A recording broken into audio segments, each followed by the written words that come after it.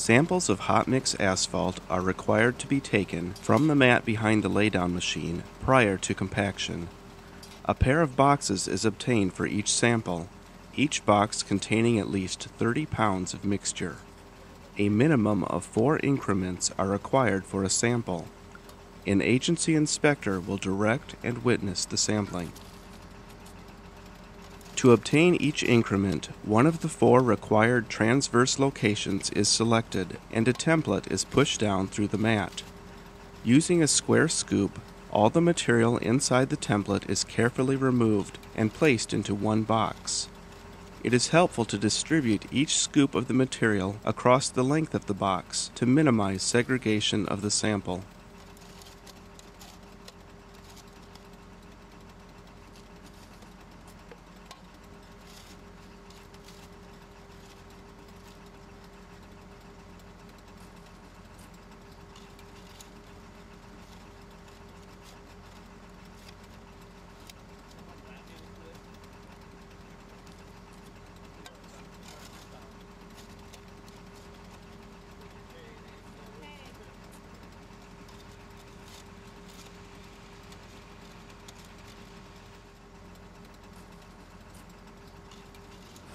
All the mix sticking to the scoop and inside wall of the template must be scraped off and included in each increment. A putty knife or spatula works well for scraping the tools.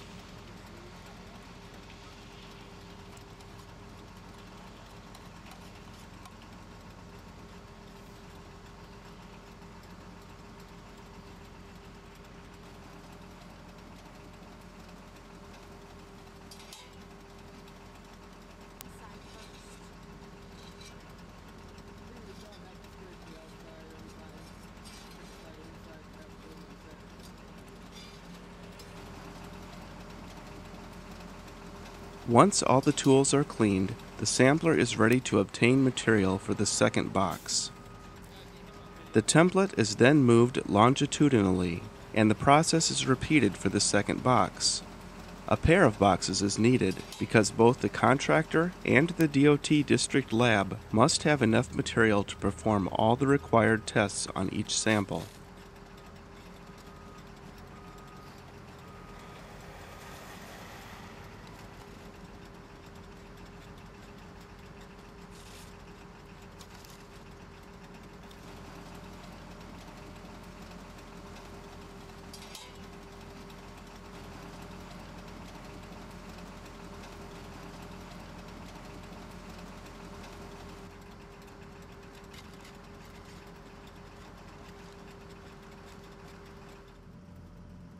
It is important to remove all the material inside the template and scrape the inside of the template and the scoop each time.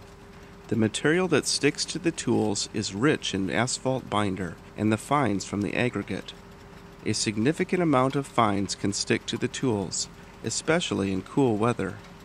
It is not allowed to coat the template and scoop with a solvent to try to prevent material from sticking, because this could contaminate the sample.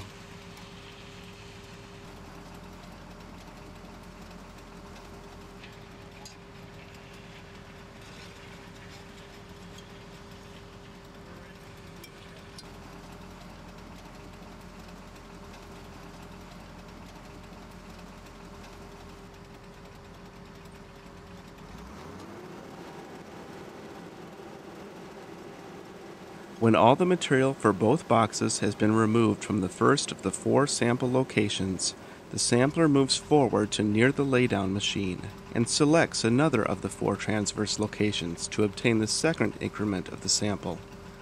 Moving forward between each increment assures that the sample will be spread out over at least 2 truckloads of mixture, as required, and also keeps the sampler ahead of the rolling operation, reducing the interference with the compaction of the mat, which must be done before the mat cools.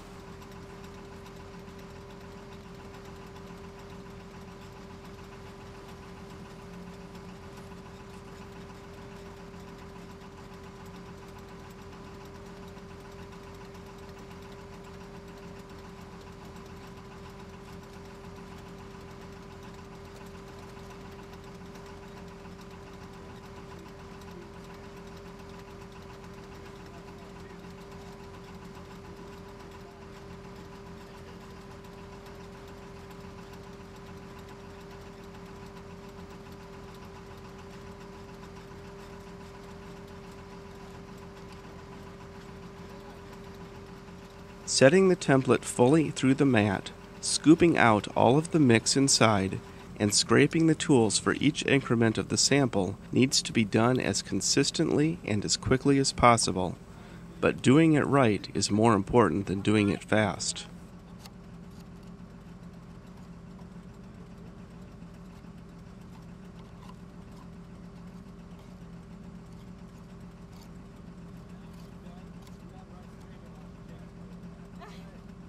Some samplers have constructed box carriers to make it easier to move the boxes with mixture in them. Carriers can be as elaborate as the ones this sampler is using, or as simple as a strap or a thin metal sheet bent to fit around the box with a rope handle. Some samplers use coolers that closely fit the boxes. Coolers have the advantage of holding the heat in the sample, so the box that the contractor must test can be sent to the contractor's quality control lab and will require less reheating to prepare the test specimens.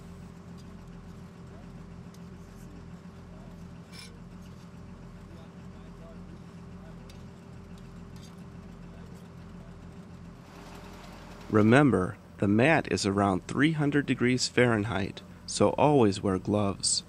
If your hand slips off the template while pushing it into the mat, gloves will save you from a serious burn. Boots with thick soles are also a good idea.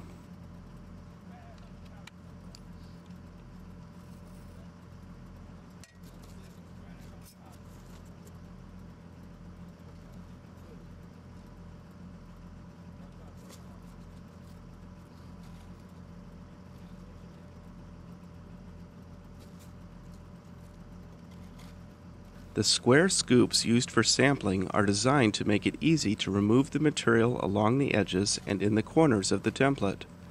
Getting all the mix out of the template is essential to provide a representative sample. Only when sampling from a mat laid directly on a soil or aggregate subgrade is it allowed to leave a small amount of mixture in the bottom of the template in order to avoid contaminating the sample with subgrade material. If a sample becomes contaminated at any time, it should be discarded and a new sample obtained to replace it.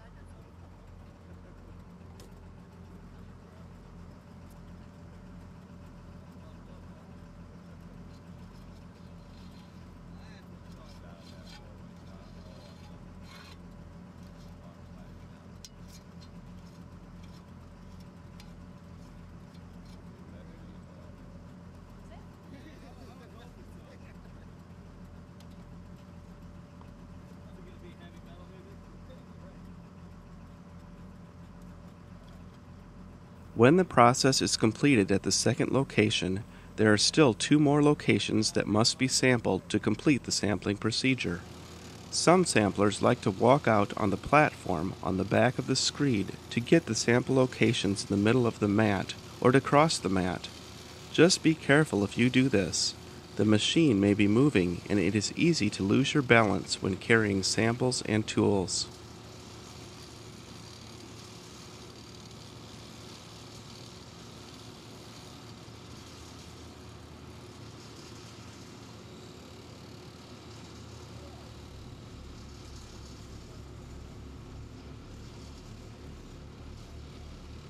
There are other hazards the sampler needs to be aware of besides the hot material being sampled. Be sure the roller operators are aware of your presence when you are on the mat. They have a lot of things to watch, and they may not be watching for you.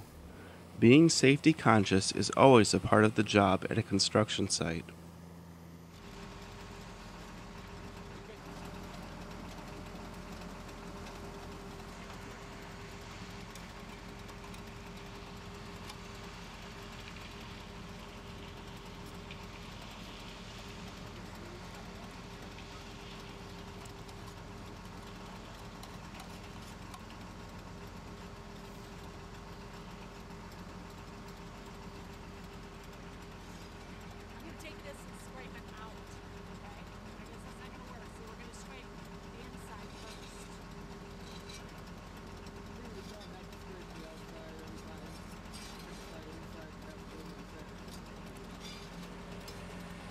Be sure that the 4 increments included in each sample are from the areas of the mat as directed in Materials IM 322.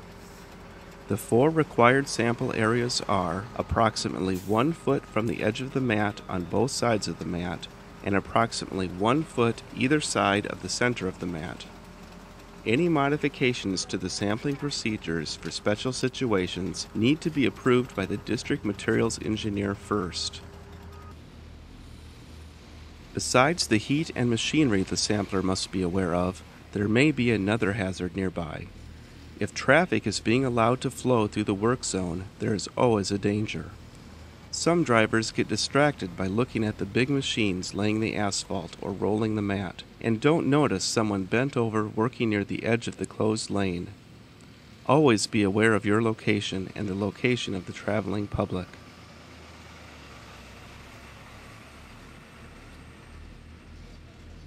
When all the sampling is completed, there is one more important duty the sampler must perform. The samples need to be clearly identified so the laboratory technicians who test the samples can keep the proper records of where the samples came from. It is best to write all the required information directly on the sample box. One box of the pair will be provided to the agency's inspector, who will fill out a sample identification form, secure the sample, and return it to the contractor for transportation. The sampler's job is very important to the quality control and quality assurance process because many decisions will be based on the results of the test performed on the samples. If samples are not obtained properly or are not representative of the pavement, incorrect decisions may be made, payment to the contractor may be affected, and the quality of the constructed pavement could be compromised. So do it right every time.